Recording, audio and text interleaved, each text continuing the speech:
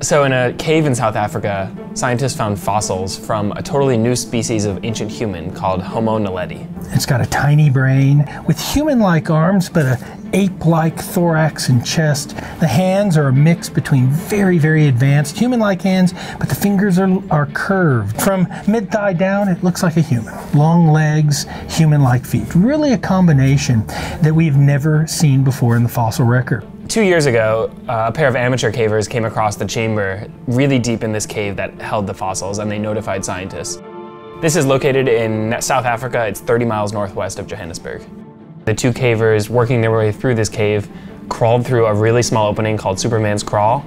After that, they climbed over a big jagged wall of rocks into a new chamber filled with stalactites.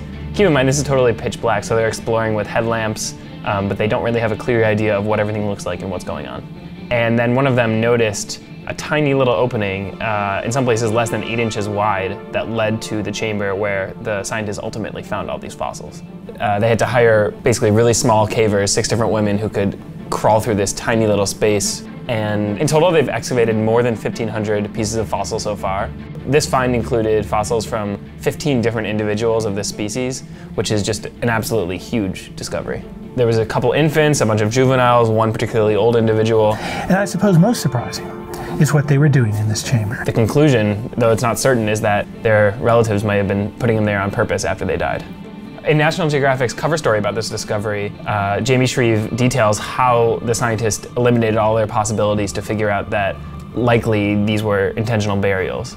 So there's no tooth marks on the bone. It doesn't really seem like predators dragged these bodies in.